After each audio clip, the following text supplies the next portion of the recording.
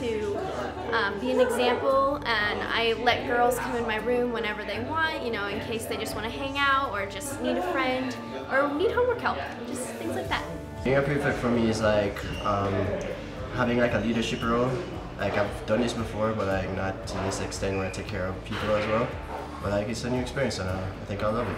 A prefect is a student leader in the dorms who helps people get ready, but also is like a guiding person. It's not really an adult, but also kind of a student, a friend.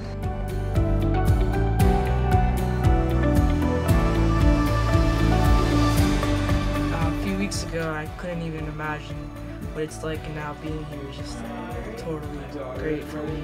I'm excited about, you know, living at school. You'll have so much more things to do here. Opening days at HPA is really about our returning students owning the experience and showing how much they care about this place and our school, and then making our new students feel comfortable.